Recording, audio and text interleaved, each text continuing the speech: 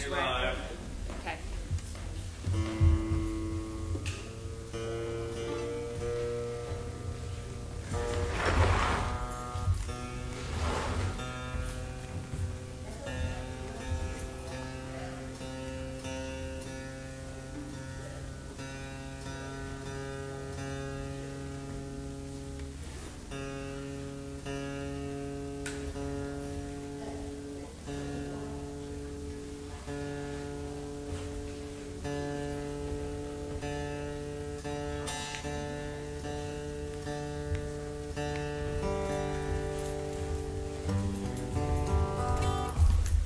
How's everybody doing this morning?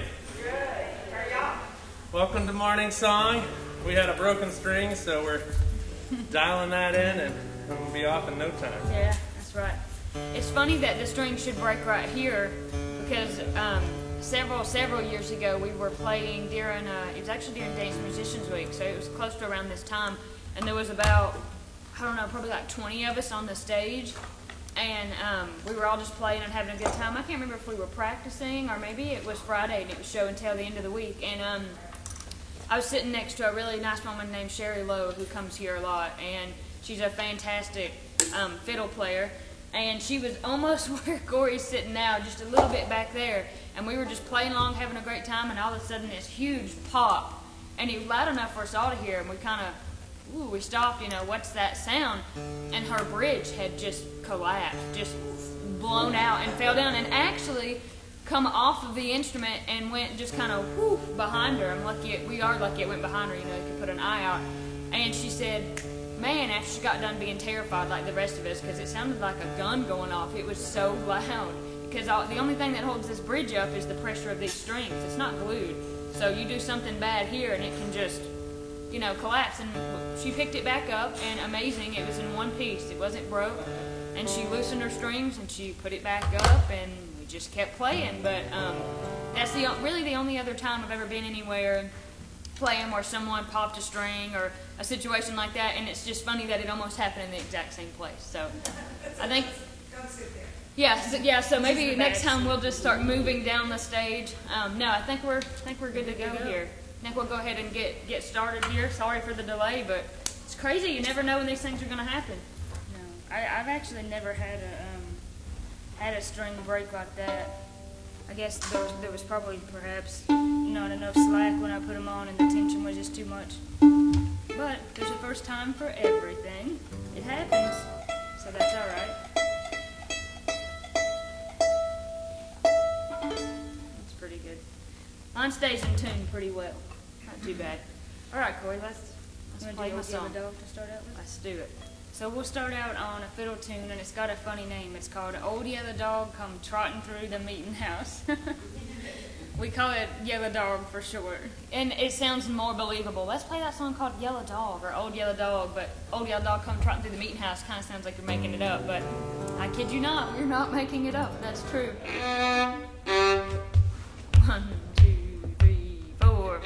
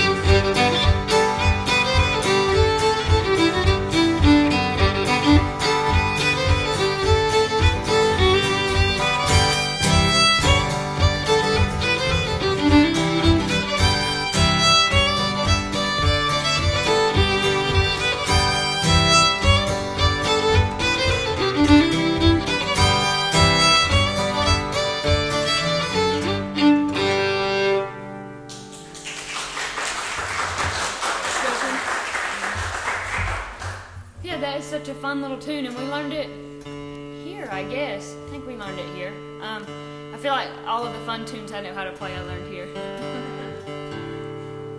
Got to tune this string. New strings stretch and stretch, and it's good to play them, let them set, play them, let them set. You do it all day long before they kind of come into place.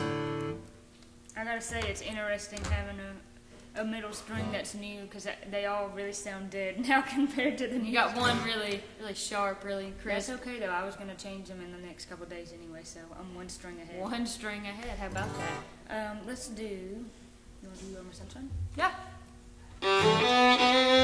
This is a good one. I commented earlier when we got here, I'm like, you know, I usually get up about this time. Usually I open my eyes at 6:30. I may get up at 7, but it's something about going to school all those years. It's just, I can't erase the time we had to wake up 6:30 in the morning. And anyway, we got up, we got here before we broke the string, when we were all smiles. And I'm like, it seems so dark outside. Is it gonna rain? And I was talking with T-Claw, and he said, no, I think it's just, you know, I said the same thing, but it's just this time of day. The sun isn't up yet. And I'm like, I feel like I should know that, what's going on, that I don't know what season it is or what we're doing. So, since I'm still thinking it looks dark outside, and I'm thinking it's probably just that time of morning, or could be cloud cover as well, seems darker than usual, we're going to sing a song about sunshine. So, to forget about why I think it's so dark outside. Anyway, I think you'll know what it is, so you can sing too.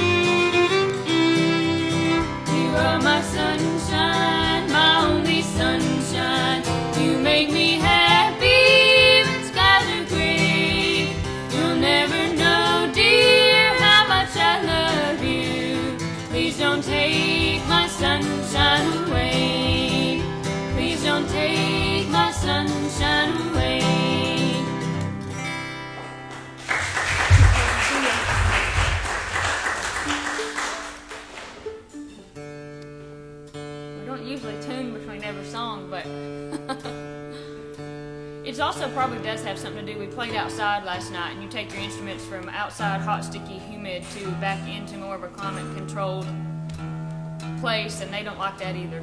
They're very temperamental. But I only have 4 strings. Corey has 6. Mine are a lot shorter too, so they're kind of easier to rein in. Less to deal with. Easier to make them do what I want them to. You want to play another fiddle tune? You want to do Growlin' and Grumblin'? Or? Yeah, sure. Well, let's do that one. So this one is more what would you call it?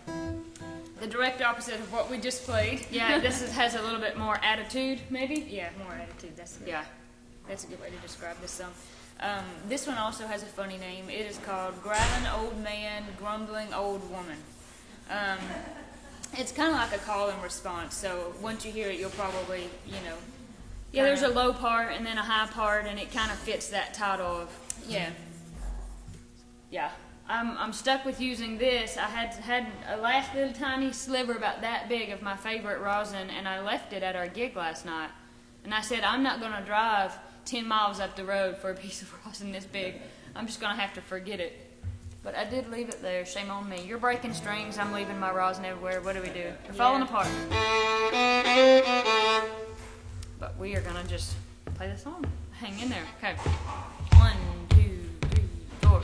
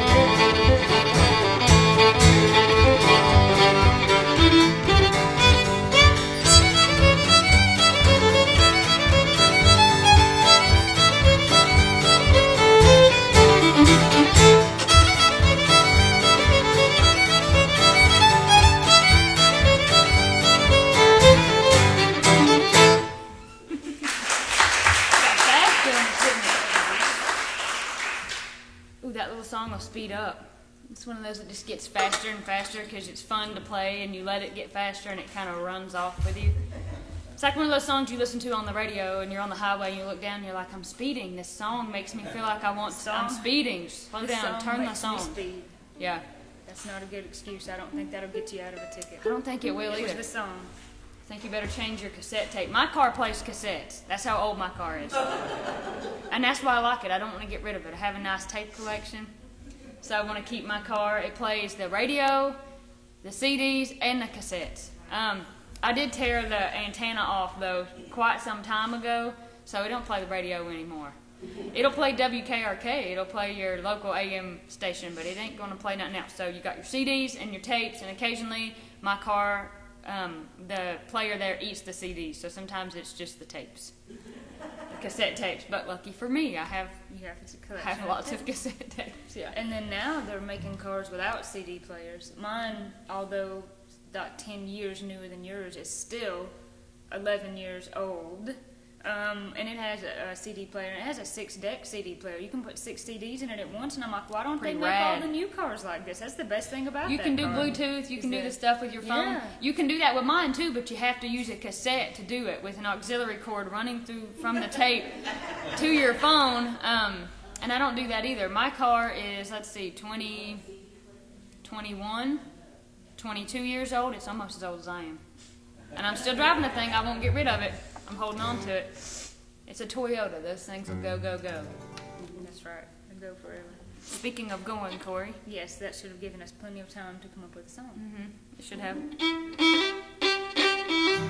want to do that? Yeah, I'll do that. Let me make sure the D string's not... No, it's kind of nasty. I'm sorry. We tune because we care. We don't want you to have to listen to out-of-tune music. We may play out-of-tune, and that's shame on us. That's our fault. But at least the instruments will be in tune when we start. It'd be a user error, but instruments would be good. Usually I play for like at least 30 minutes or an hour before the weekend. So. Yeah, I will too. I'm lucky though. These strings are relatively new. Several months, but it's the same. All right, here you go.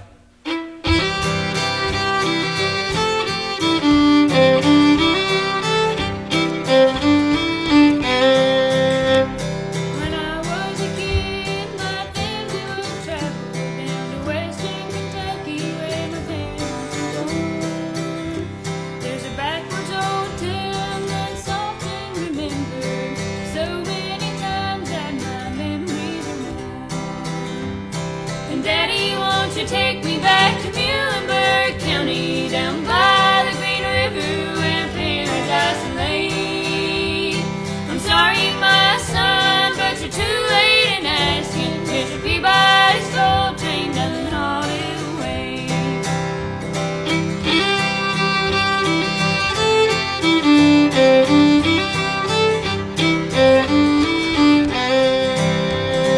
Sometimes we travel right down the Green River, the abandoned old prison down by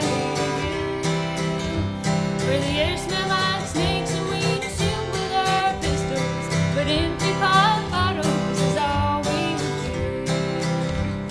And Daddy, won't you take me back to Muhlenberg County, down by the Green River where paradise lay?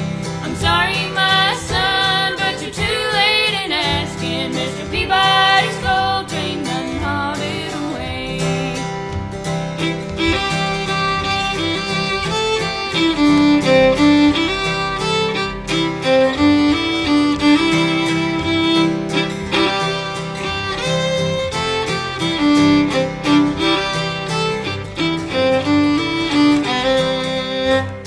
The coal company came with the world's largest shovel. They tortured the timber and they stripped all the land.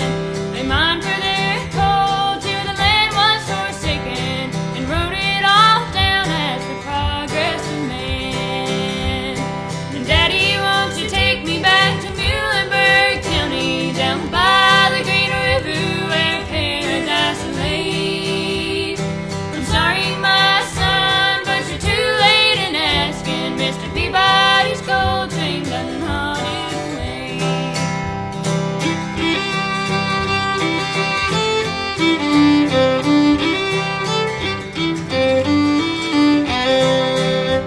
When I die, let my ashes float down the Green River, let my soul roll on up to the Rochester Dam.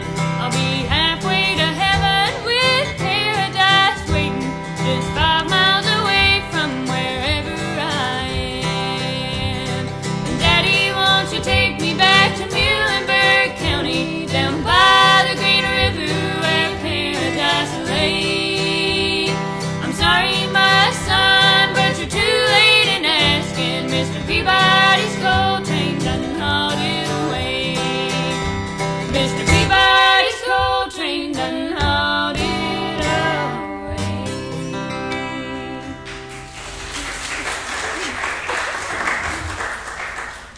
That's a John Prine song.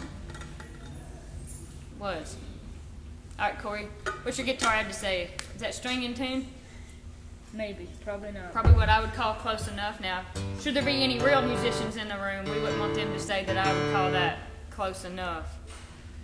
I'll check just a second. No, it is good to be in tune. It'll grate your nerves as you're playing and you're thinking, I'm not in tune. I really should I just stop in the middle of the song? No, it's too late. You made your choice.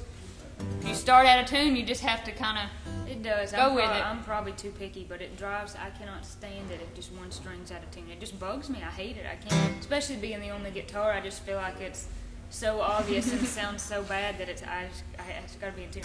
All right, I think if we hurry, we can do 2 more. You want to do a fiddle tune? Yeah. Hey, if you're gonna do something, you might as well do it good the first time. So let's play this song, and I'll play it good the first time. So what song are we playing? It's in the key of D. Why don't you take a guess? What's happening there? Here I said, ooh, that was close. About being close enough, and let's see what my fiddle has to say.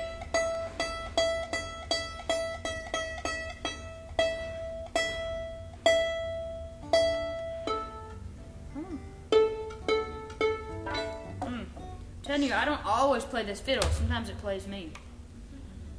I'm like, now, hey, listen here. I'm the boss. Now, here's your intro chord. You know what we're doing? All right.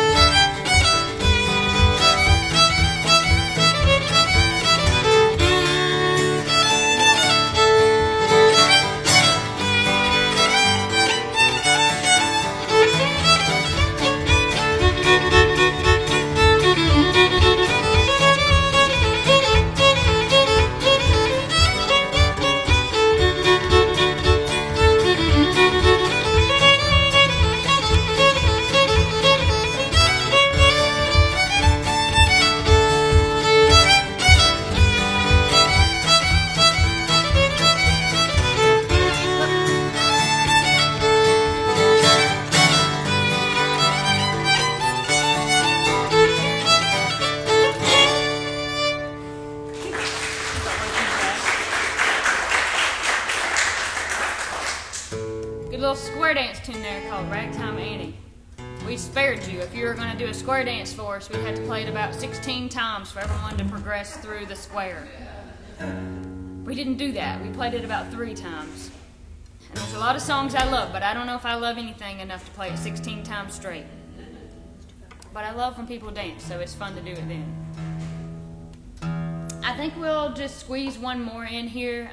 Thank you again for hanging out with us and being understanding as we started here with our broken guitar string, and thank you guys for helping us out with figuring that out logistics wise. We need to carry extra strings, and that was the lesson for this morning. So we're gonna do one more here. Corey wrote this song actually with a man named Peter Siegel from Brattleboro, Vermont, and he's a really great guy, a really great musician, and it was actually some years before I ever heard the song.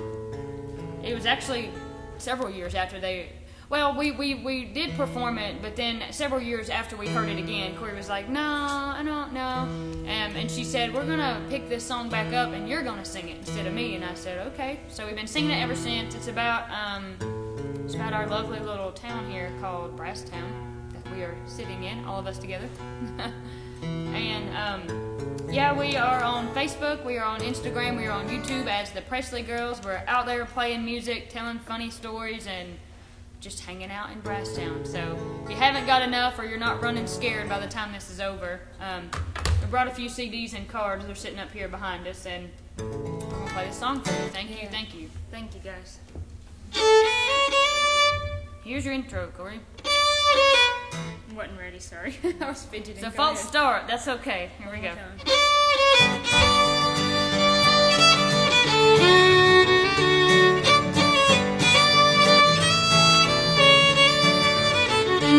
Down in the city where the skies are gray, people are bustling every day. Down in the flatlands, it's not for me. Up in the mountains is where I'd rather be. In Preston, where I've lived all my days.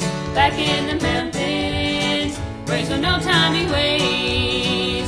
The kindness of family, the wise and the old. Strength and character, quiet and bold. If you want something done, you do it yourself. Surrounded by love, its own source of wealth. In Brasstown, where back in the mountains. Praise on no timey way.